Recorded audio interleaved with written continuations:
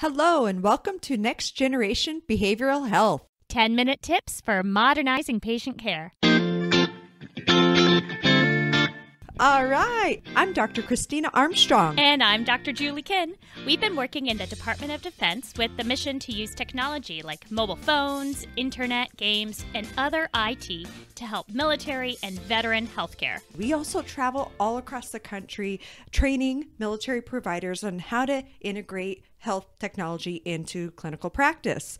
In this podcast, we're going to share some of the answers to the most common questions we get. And we do it in 10 minutes or you get your money back. But usually we answer the questions, and this time we get to ask the questions. So I'm really excited about that. Yes, in the last couple episodes, we've been talking about what mobile health is, how to safely choose an app, how to prescribe apps. Today, we have Dr. Tim Hoyt. Dr. Hoyt is the branch chief of Connected Health in the Defense Health Agency's Clinical Support Division. We're excited to have you here because you have been a service member and you've used these mobile apps and other resources in a healthcare setting with military beneficiaries. And you've probably also seen a lot of changes in the way technology has been used in the military over time. Thank you for joining us today, Dr. Hoyt. Of course. I'm always happy to help. We have lots of questions for you today. We got to do it in 10 minutes or less, though. So let's start off by tell us a little bit about your military clinical experience.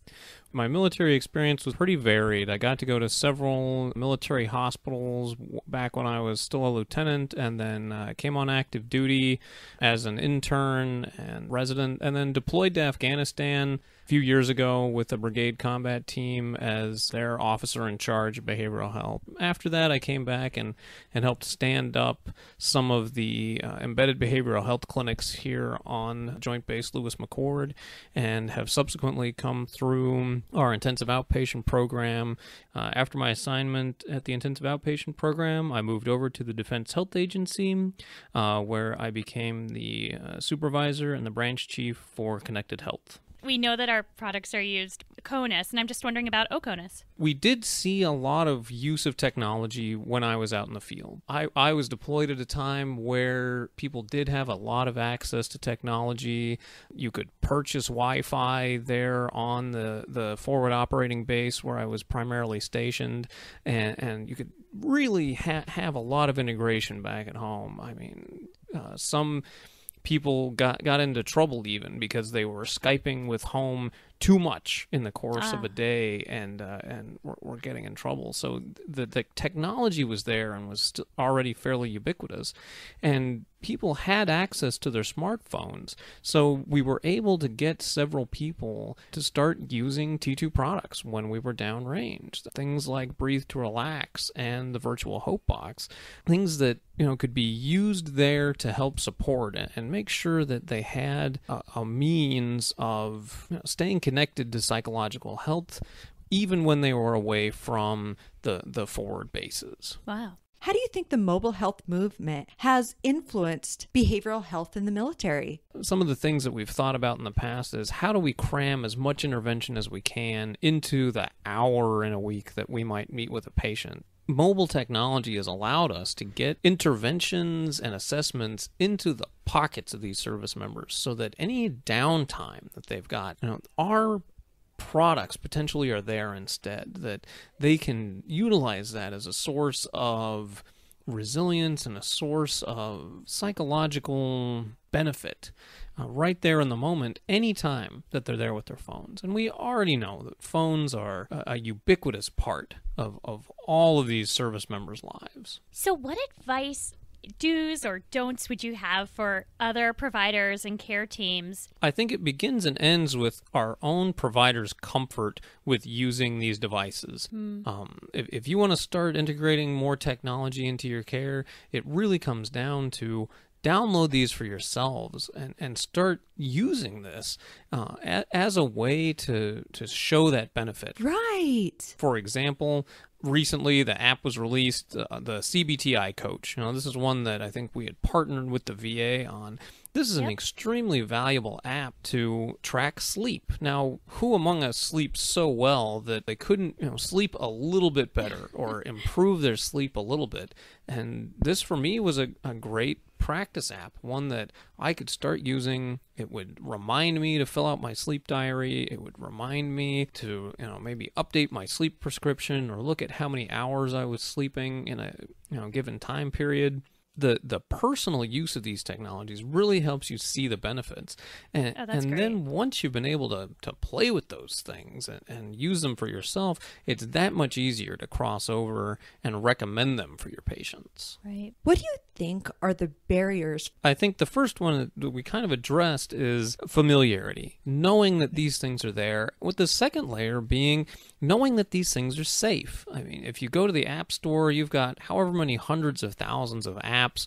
You'll see things like hypnosis or walrus-assisted therapy for PTSD, and it's really hard to know what's the best place to start. When I was a clinic chief, I would not want to buy off on my clinicians delving into things that are not empirically supported. That's such a good reminder, because it's more than just mobile health technology. That goes for anything we do with our patients, of course. Definitely. Another question for you. Do you have any tips for civilian providers that might not be obvious to us? It can open doors more quickly if you're able to have some familiarity, if you're willing to go the extra mile and learn things like military customs and courtesies, or the reason that we wear our hat in a certain way. Sometimes the civilian providers will come in and just say, well, I'd rather just call everyone by their first name, and that can be uncomfortable. Switching gears a little bit to mobile technology, there can sometimes be a gap between a clinician who may be able to afford higher end technology and really wants to go and explore, having the latest and greatest, having the next generation smartwatch and, really upgraded technology.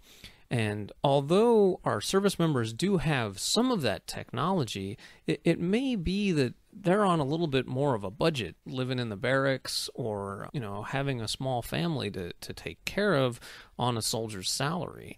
We can't always expect that they're going to have the same technology familiarity or the same types of technology at their fingertips. One example might just be access to a computer.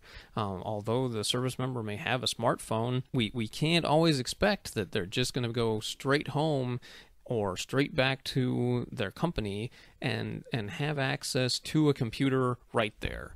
Often there's just a few shared computers within a company headquarters, and they might not have the access that we want them to. This is another example of why pushing compatible mobile technologies out to these service members can really help overcome barriers and get them better access to care that we may not realize they haven't had in the past. Well, thank you so much for sharing your experience with us, and I hope that you've enjoyed yourself at least a little bit so that we can press on you to come back again. Of course. I'm always happy to help. Thank you so much, Dr. Hoyt, for joining us today. That was Dr. Tim Hoyt. To learn about our other free health resources for the military community, please connect with us on Facebook and Twitter at Military Health. You can learn about our other podcasts, mobile apps, and websites.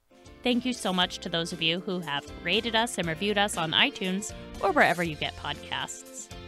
Next Generation Behavioral Health is produced by the Defense Health Agency.